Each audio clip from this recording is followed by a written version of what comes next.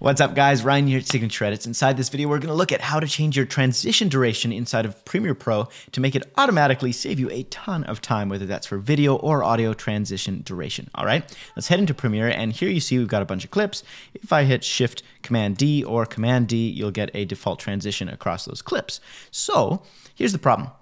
I don't know about you, but when I'm making audio cuts, I typically want my transitions to be quite a bit smaller, whereas the default Premiere transition is just too long. So here's what you do. You go over to where it says Effects. Make sure you're in your editing panel.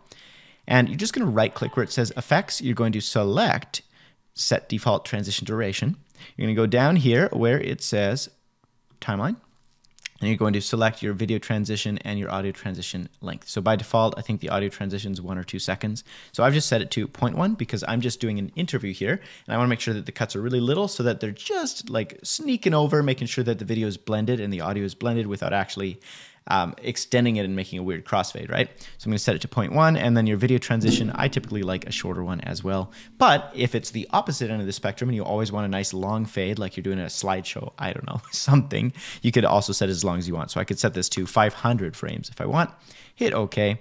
And then if I hit Command D on here, you'll see that now the video transition is much longer. So that's exactly how you do it. If you want to adjust the default transition duration of audio or video, that's how you do it inside Premiere Pro. Hope this was helpful. If it was, do me a favor, hit that like button, make sure to subscribe for more content like this, and leave me a comment below.